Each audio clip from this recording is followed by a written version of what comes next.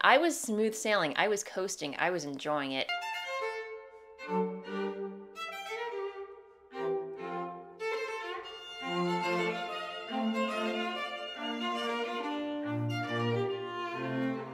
Hey everyone, welcome back to my channel. I hope you're doing well wherever you are in the world. Happy Thanksgiving to all of my US friends who celebrated. This past weekend was Thanksgiving. I hope you had plenty to eat, got to hang out with family, friends, or just enjoyed a cozy long weekend at home, knitting or making all the things.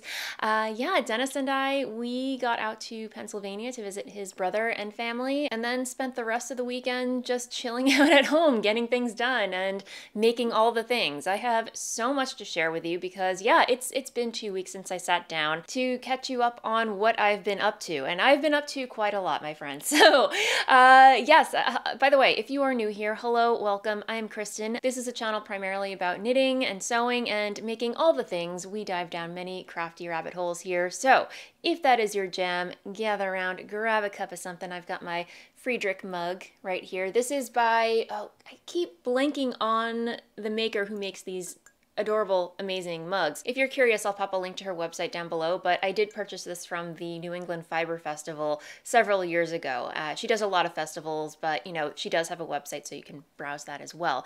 So yeah, cheers, and let's get into things. Let's talk about what I am wearing this week. And yes, it is indeed, we're beyond sweater weather at this point. I mean, it's chilly, winter is coming. It is on the horizon. So I've pulled out all of my knitwear. We are in cozy sweater season officially, and it feels so good. But today I am wearing my Fiola pullover. It is a pattern by Isabel Kramer and knit out of Mayak yarns. I actually knit this as part of a knit along for the Knit Together with Kim and Jana YouTube channel. They hosted a knit along in collaboration with Mayak and Isabel Kramer, and it was the best time. And I can tell you the sweater is gonna get so much wear. I mean, the feel of it is so buttery soft. The color is everything. I'll stand up so you can see it. And yeah, I love the length of it. I purposefully made it a little bit of a crop. It has a faux seam along the side here, and then it has this beautiful lace detail along the arms. And yeah, I mean, I'll pop a link to the episode where I talk more about the sweater in depth because the construction was so unique. I enjoyed every stitch, and yeah, just it looks super complicated, but truly, it was such a joy and a breeze to knit. I cannot recommend it more. So that is my Fiola, again, by Isabel Kramer, and I'll link to it and just about everything I mentioned in this episode. It'll all be linked down below in the description box for your clicking pleasure. Marga the mannequin. She is not wearing knitwear this week. Normally, I like to dress her up in knitwear and talk about it. I will get to what Margot's wearing later on in the episode because we are garment sewing once again, my friends, and yeah, I'm very, very excited about it, but we're gonna talk knitting first and then sewing, so hold that thought. As for works in progress, as you know, I have quite a few things on the go. I've honestly lost track, and you know, I feel like I went through a week of finishing all the things, and now I'm just kind of like treading water, trying to figure out what I want to finish next. And sometimes that can cause a little overwhelm, and when that happens, the next best thing is to just obviously cast on something new, which I have. So I do have a new cast on to share with you, but just to regale you with what's front of mind and what I have been working on lately that just kind of I've let fall into the wayside. I truly honestly didn't see this coming because I was having so much fun with it, and then I don't want to say disaster struck because that would be exaggerating, but I did hit a wall. And if you watch this channel, you know when I hit a wall with my knitting, I have a tendency to let things fall to the wayside and kind of forget about them. And with this project that I'm going to show you now, I honestly did not see it coming. I was smooth sailing, I was coasting, I was enjoying it. And that project is the Travel Mode 2.0. My gosh, guys, look how huge this thing is. It is massive. And, you know, I did get a little further than the midpoint. And I will say that, you know, all the way up until the midpoint, I was fine. I was fine, but then the midpoint, after you knit the midpoint, you have to knit the entire first section in reverse. So, you know, Sosu knits, Susanne Sommer, who designed this wonderful pattern, you know, she's super clever and she knows what she's doing. You know, suddenly you're doing the increases and decreases in a different way, in a different direction, and for some reason, my brain just couldn't wrap around it at the time. So I began knitting the second half and realized that my stitch count was significantly off. And you know, I thought that I could easily fudge things, like, you know, squeak in a stitch here and there, but the way that this pattern is designed, it's a little impossible because you're constantly shifting stitches from one needle to the other. You're letting some hang out on the cord if you're using circulars, and it's like baking. If you have one ingredient off, the whole thing gets thrown off. So, you know, I ended up ripping all the way back, starting over, but for some reason my stitch count kept getting messed up. And once again, I tried fudging things, you know, adding stitches in here and there, and again, it just did not work. And I didn't realize it until I knit an entirely new angle into this pattern that is not supposed to be there. So yeah, let me explain. As you can see, this pattern for the most part is entirely garter stitch. I mean, I want to say like 99.9% of it is garter stitch. And I also happen to have the ability to knit without looking at my hands. So while I was working on this, I was also binge watching a series on Netflix and completely didn't like bother to look down at what my hands were doing, except, you know, to shuffle stitches around. And it didn't occur to me that this random angle was forming in my knit, so in my project. So I will hold it up to the camera. Yeah. What is that? Why is that there? That should not be there. My goodness. So at that point, I was like, I'm not ripping back again. I just reknit 2.5 sections, and you know what? It's just gonna go in the timeout bin, because as much as I'm enjoying this pattern, I will be honest, it's not something that I'm desperate to have in my wardrobe, and there's so many other projects that I'm just itching to cast on. I mean, it's a beautiful, again, nothing wrong with the pattern. When it was going right, I was having a blast with it. I was enjoying it. It's exactly what my hands, my mind, and my soul needed at the time. And I know that if this goes in timeout, this will be here waiting to be finished. When I'm in the mood to revisit it, rip it back out, and figure out where I went wrong, it's just gonna be a really nice project to come back to. So, you know, not all is lost, but the Travel Mode 2.0 shawl is sadly in a timeout. So that's the state of that. While my Travel Mode 2.0 shawl is kind of a wah-wah situation, I would be remiss not to mention the amazing and gorgeous, beautiful travel modes that are popping up in our private Facebook group. I mean, if you are a member of this YouTube channel, you do get access to our private Facebook group where we have knit-alongs, where we can safely have knit-alongs without trolls descending upon the comments section. And anyway, it's the only way for me to do it. But I did host a Travel Mode 2.0 shawl knit along over in our group, and it's just been so wonderful and so fun to see all your beautiful versions of it. And yeah, today, at the time that I'm recording this, it's December 1st. That knit along has come to an end, and I will be announcing the giveaway winner. So if you are a member of this YouTube channel and have participated in the Travel Mode make along, be sure to check our community tab, because I will be announcing the winner of the giveaway prize over there, and also in the Facebook group proper. And if you would like to become a member of this YouTube channel and want to support the work that I do here and gain access to additional bonus content from yours truly, you can do that by clicking the join button down below this video or on the homepage of this YouTube channel. So, okay, now on to, wait, what else have I been working on? Oh yes, my Easy V. My Easy V. A pullover by Caitlin Hunter, and another project that I am thoroughly enjoying, but just waiting for the right moment to progress with it. So let me see, this is the back and this is the front. Okay, so Easy V pullover by Caitlin Hunter. The yarn that I'm using is Spin Cycle yarns for the yoke. Let me see. The teal shade colorway right here is called Deep Bump. The yellow is called Salty Dog, and this neutral black gray white cream, whatever you want to call it, is Stay Ready, I believe. And the main color is yarn by Knitting for Olive in their, I think, worsted merino. And guys, this project, it's as easy as it sounds. It's just so wonderful. Even the color work is just a walk in the park. It looks complicated, but it's just the effect of the gradient marl happening in the spin cycle. It just adds so much more depth to it, if that makes any sense. But yeah, I have not hit a wall with this pattern. Again, I'm just waiting for the right moment where I can just focus on the sleeves, because as you can see, I'm on Sleeve Island and I'm at the point where I'm ready to start the color work portion of the sleeve. So again, while the color work on this pattern is very simple and a breeze, it's, you know, I do have to look down at what my hands are doing. If only I had the gift of knitting color work without having to look at my hands. I mean, that would would be great, but I am not that knitter. I would actually be very curious to know if there are any knitters out there that can actually knit color work without looking down at their hands. Random thought, thinking out loud, but Hazel Tyndall, she might be able to, because she's just a colorwork knitting genius. She's like the fastest knitter in the world, apparently, according to Guinness Book of World Records. I could see her being able to do that.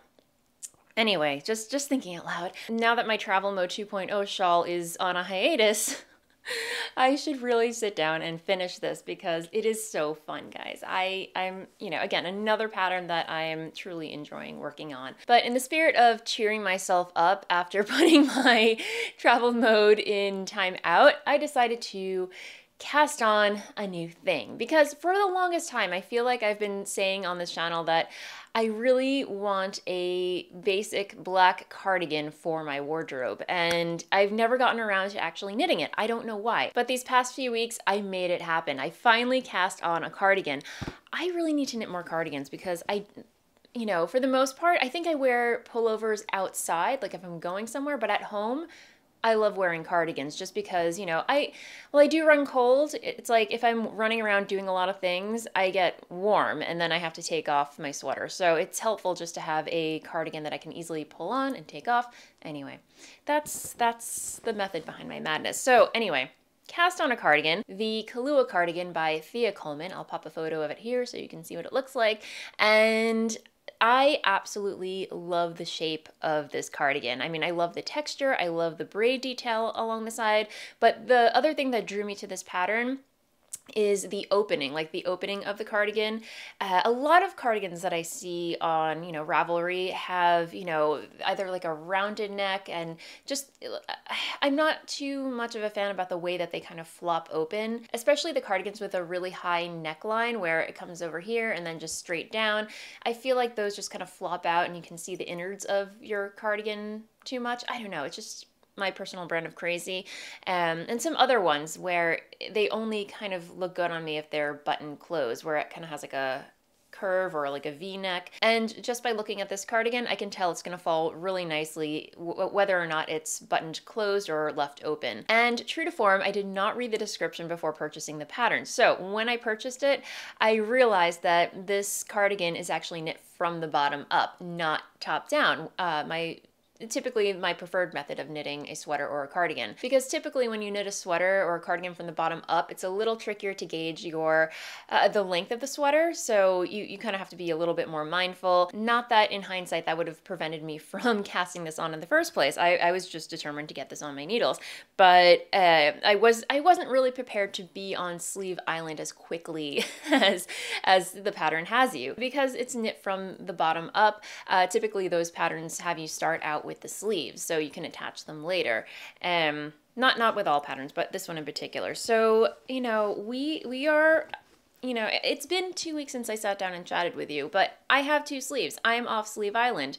That was quick. Even though I was like, I have to start with the sleeves first, this turned out to be surprisingly you know, a walk in the park. I mean, the pattern, I love the texture of it. It's this kind of, let me see, seed stitch rib, alternating seed stitch rib textured pattern. It kind of reminds me of a waffle pattern, but it's got another element to it.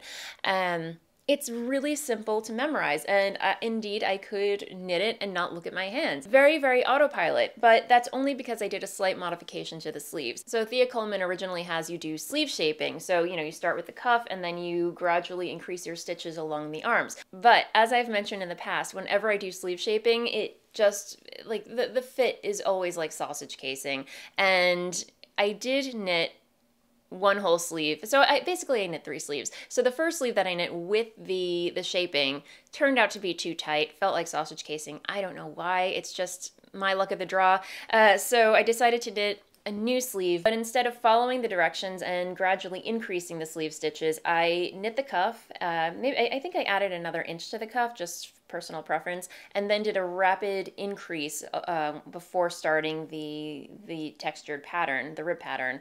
And honestly, I love it so much more than a fitted sleeve. Granted, did this one have a no, I even forewent the sleeve shaping on this sweater too, because, you know, this fits me fine. I love it. But yeah, I just like the look. Oh no, am I ripping out my stitches? No, I'm not. Oh goodness. Yeah, I just like the look in general of this type of sleeve, this little kind of bubble mushroom effect here.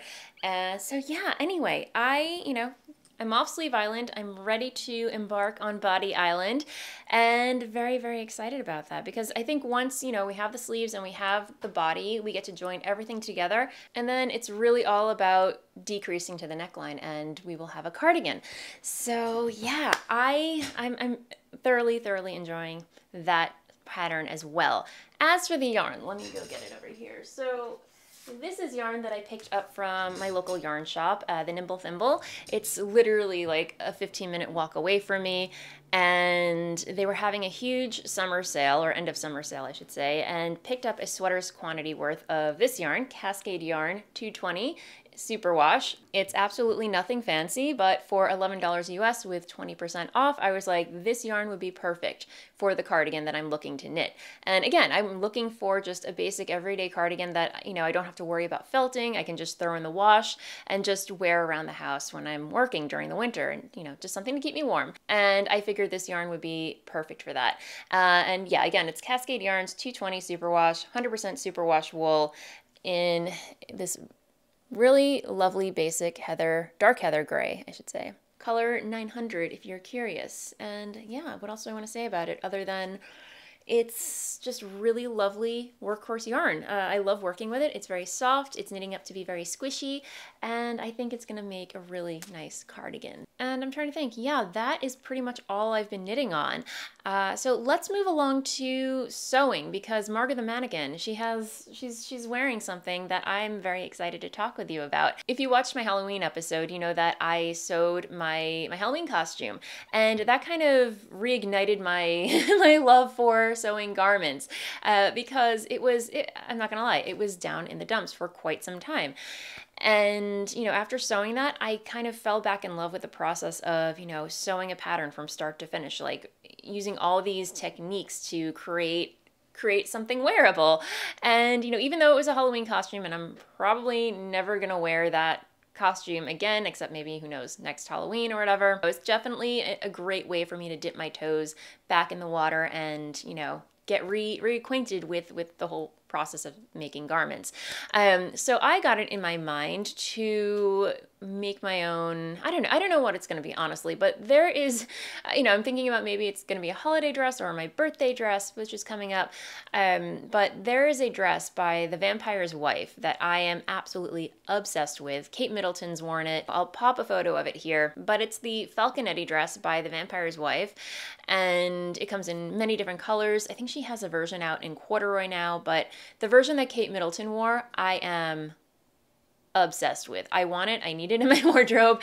And you know, just looking at the dress, it has very simple lines. And I was like, if I can find a pattern, you know, with those elements, especially big five patterns, when it comes to fashion trends, they know what's up. I mean, you browse their website and you'll see, like, you know, these billowy bishop sleeves that are all the rage with the square necklines, the baby doll dresses, they're all over it. And, you know, this dress in particular, well, it's not that. It does have very clean, simple lines with a ruffle at the bottom and on the sleeves. So I took a look at McCall's website and stumbled on two patterns that, if I Franken-piece them together, this will be a dead ringer for the Falconetti dress. And again, I talked at length about this on the Monday Waffle, so if you are a member, I'm sorry if I'm repeating myself. Okay, I purchased two patterns. The first being this one right here. This is McCall's M8032, and as you can see, like the top is pretty much a dead ringer for the Falconetti dress. I mean, it even has the puff sleeves, not like, they're not seriously puff sleeves, but, you know, they have like a little gather, a little volume here, and then it has the ruffle along the edge. And the Falconetti dress happens to have 2 ruffles, which is an easy mod for this pattern. You just create 2 ruffles, one longer than the other, and you know, Bob's your uncle. And the skirt, while it is doable, the Falconetti dress, it doesn't have any gathers at the waist. So I continued to look and found this dress right here from the same collection, I believe. Let me see. Yeah. So if you look at this dress, this is M8038, and yeah, you can see the skirt falls just flat against the waist and the thigh. And while it's a little longer, it's easy to shorten. I can shorten it to the knee and then take the ruffle from the other pattern, tack it onto here. Not that ruffles are difficult to make up anyway, it's just a long rectangle that you're gathering. Anyway, that is the plan, and I've already made a muslin. Here's the muslin, and I apologize, it looks like a big white blob right now, but very, very slapdash, but it was enough to give me an idea that the pattern would fit. But one thing that I knew going into making this dress, or you know, going into making any pattern that's a Big 5 company pattern, I 9 out of 10 have to do a small bust adjustment because Big 5 patterns draft their patterns for B cup sizes, and yours truly, is somewhere between a double A and an A. So a small bust adjustment is needed. And again, when it comes to sewing garments, fit has always been my Achilles heel. It's something that I've always struggled with, and doing a small bust adjustment has always been a challenge for me. I never really grasped it, but this time I was determined, and I sat down in front of YouTube, watched a whole bunch of YouTube videos, and stumbled on one YouTube channel. I think it's called the Made to Sew YouTube channel. Yes, that's it. And she just broke down everything. I mean, that's the beautiful thing about, you know, tutorials and learning from YouTube, because there's so many tutorials for the same topic. It's just a matter of finding that one tutorial that says it in a way that clicks for you, if that makes any sense. But this one tutorial in particular, I mean, she broke down everything for me, and it really did click, and I nailed it. So proud of myself for doing it. Let me see, do I have the pattern piece here so I can tell you? Here's the pattern piece that I altered, and in hindsight, I probably should have traced the piece first before cutting into it and making different marks, but you know, I love to live on the edge, what can I say? But as you can see, I've made certain slashes along the pattern. I made a slash here, I made a slash here, made a slash here, and then it's just about manipulating the pattern to remove excess fabric from the finished garment. And after you make all those adjustments, you have to recalibrate where the darts are, and you know, the length, and you know, you've moved things around, and you have to add things back in. And yeah, it's like magic. I mean, it's sorcery, really. But yeah, the thing that a small bust adjustment will do is that it will remove excess fabric from the finished garments. If I just made that pattern as is, I would just be left with a lot of fabric in the front of the bodice of the dress, and we really don't want that. We don't want bagginess here when it comes to a fitted dress like that, because looking at the model on the pattern and the Falconetti dress, both have very little, if any, ease in the front right here. So we want to remove that. And after having done the small bust adjustment, it fit like a glove, let me tell you. But you're probably wondering, Kristin, where are you going to find the fabric for that dress? Well, I did a little digging on the internet, and, you know, unfortunately, fabric.com, they are no longer in business. So that is really sad. That they have been my main source of fabric for quite some time, and I was really sad to learn that they went under. So, you know, there's still moodfabric.com, which I'm not totally a fan of. You know, they don't have a great return policy. If you order it, it's just, you know, you can't return it. You're stuck with the fabric, and you can only, I mean, I could actually go to Mood Fabric. I live in New York, so I could take the train into the city and actually go to Mood Fabric to look at fabric, but I'm not going to do that. So I'm kind of married to ordering fabric from the internet. I mean, Nimble Thimble, they have fabric, but it's mostly quilting cotton. So, you know, when it comes to fashion fabric, the internet is my best friend right now. But I did a little digging and found a seller on Alibaba. Or no, not Alibaba, AliExpress.com. And I've never purchased anything from AliExpress, but they had fabric that, holy cow, guys, was a dead ringer. They had fabric that just ticked all the boxes. And are you ready for this? Look at that. I mean, it's very, very similar. I mean, I don't think it's as sparkly or as shiny, but you know what? that's okay, because, you know, I'm not, you know, while I do love the glitz of the original, the Vampire's Wife version, it's just a little too loud for me, and I like the fact that this one's just a little more toned down. And according to the seller, this is silk, what is this? I believe silk chiffon. I have to look online, but apparently the same fiber content as the Vampire's Wife website has. So, I mean, this is definitely a very, very close second. So it's a little sheer. So let me see. Yeah, it's definitely sheer, but that's okay, because the looking at, you know, the Vampire's Wife version, it is sheer on the sleeves and then lined on the bodice. So I do have some lining. This delightful, let me see. Is it delightful? I need more adjectives, but yeah, it's just a really nice kind of like sateen.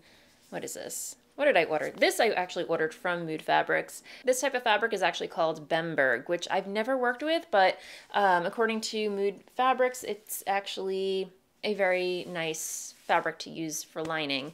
So yeah, that is what I'm going to be using to make the actual dress. But before I cut into this fabric, I wanted to do a test run first. So I grabbed some of this plaid fabric from my stash. I think I bought like 8 yards of it to make a robe at one point, and it never came to fruition. So this has just been kind of languishing in my stash, and I'm like, it would be cool to have like a plaid flannel cozy dress to, you know, just casually wear, you know, as you do. And that's currently what I'm working on. So I've made the bodice. I still have to add the skirt and add the zipper, and I will have a nice dress. So, you know, it's coming along really nicely. And, you know, for a test pattern, I kind of bit off more than I can chew, because working with plaid and stripes in general is a challenge, because you have to make sure everything lines up, it's all symmetrical. And I've noticed that working with flannel in particular, the weave is kind of, it likes to shift a little bit. It was definitely a challenge for me to get to this point. Yeah, I'm kind of letting it marinate for a little bit, and then hopefully this weekend I can, you know, tack on the skirt and finish her up. But yeah, just a very, very simple, straightforward pattern. You know, again, like these patterns in general, I mean, they claim to be, or at least this one, the McCall's Level 2 Learn to Sew. You learn a lot of techniques, including sewing darts, gathers, setting in sleeves. I mean, yeah, what a great little pattern. And then this one, I don't know, it doesn't really say that it's easy, but it looks relatively easy. So go figure. But anyway, and that, my friends, is what's been happening on the sewing front. So yay, we are garment sewing again. I'm so happy about it, guys. Quilting, you know, yeah, still love quilting. But after finishing the peacock quilt, I need a little bit of a breather. So I'm sure you can understand that was a labor of love. But as far as other rabbit holes, this one kind of came out of left field. I did not see it coming until, you know, I randomly watched a YouTube video about it. And guys, I spend way too much time on YouTube. I mean, I wouldn't say it's unhealthy, but I love YouTube. I learn so much from it, and I'm like a sponge. I love to learn new things. And I stumbled on a video on how to make candles and, you know, the art of candle making, because as you can see, I love candles. It is candle season, and I feel like it's always candle season. You know, there's depending on what time of year of it, you get out different scents and everything, but I do love me some candles. And yeah, I think one day I just got curious about it and looked it up online, and the process of hand pouring candles, I was like, this looks like a lot of fun. Let's give this a try. And I actually purchased a relatively inexpensive kit online. You know, it comes with everything you need to make a candle, or a couple actually. So it comes with a pouring pot, it comes with, you know, wax, it comes with scents, it comes with wicks, everything you need. And it was so much fun that I actually ordered. Guys, see what happens when I don't sit down and record for a few weeks? It's like, I come back and suddenly I'm a totally different person. I'm doing totally different things. It's wild. I'm sorry. I'm not sorry. Can't explain it. It's just who I am. So yeah, I ended up ordering some more wax, more fragrance oils to make different scents, and I've just been having a lot of fun. I don't know if you can tell, but behind me, Yeah, there's been a lot of experimenting and testing happening, because one thing that I've learned when it comes to candle making, I don't want to get too much into the weeds with this, but I will say that, you know, when it comes to making candles, not all wicks and waxes play well together. So it's about finding a delicate balance. And you have to test a couple of combinations to see which types of wicks will work with the type of wax you're using and the fragrance oil percentages. So that's the craziness that's happening behind me right now. And I've actually created a holiday scent that I'm excited to make, or to put into candle form. So I think that's also what's going to happen this weekend. And, you know, the wheels are turning, guys. The wheels are turning. And I'm having so much fun with it that I'm actually thinking about incorporating candles into my online shop. I know. Again, this came out of nowhere, I know. But yeah, if that's something that you're interested in, let me know in the comments down below. Would you like to see candles in addition to yarn in my online shop, VolanVineYarns.com? That's essentially what I've been up to since I last sat down and chatted with you. I'm trying to think, is there anything else? Yes, there is one thing that I do want to share with you before I let you guys go. My friend Tara, we met at Rhinebeck a while ago, but when I moved to Portchester, turns out she's very local to me, and we actually have a knit group that get together every once in a while. And yeah, it's just, again, I just feel so incredibly lucky to have moved here and to have met so many wonderful, creative knitters. You know, the internet, again, like the internet can be a very scary, dark place, but when it comes to just meeting and connecting with like-minded individuals, it's a wonderful, amazing place to be, and I'm so lucky. I'm so lucky for this YouTube channel, because it's just introduced me to so many people, opened up so many doors. Anyway, I've said this so many times in the past, but you know, it completely, perpetually blows my mind how amazing the knitting community can be. And, you know, having moved here, knowing nobody, you know, just having people reach out to me, inviting me to hang out and get to know everybody, it's just, yeah. And Tara is one of those people, and, you know, she is actually an amazing knitwear designer. She's also known as Crystal T Knits on Ravelry and on Instagram, and she just released two really beautiful patterns that I thought I would share with you, because if you are looking for some holiday knits to gift, or just something to knit for yourself, just to kind of relax or wind down after a long year, I think these patterns might be right up your alley. She just designed the Gingerbread Advent Shawl, where as soon as she shared it with me, I was like, this is so cool.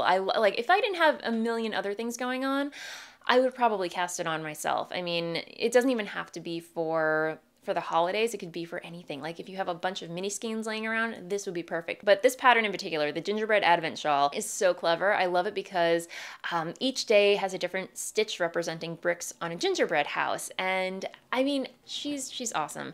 And then she also has a pair of scrappy socks if you are looking to stash bust some scraps. Her Desert Rose socks, which have a really beautiful kind of chevron pattern. I believe you can purchase the socks a la carte, but you can also purchase the collection, which is a collection of 6 patterns: hat, socks, mitts, cowl, shawl, and blanket.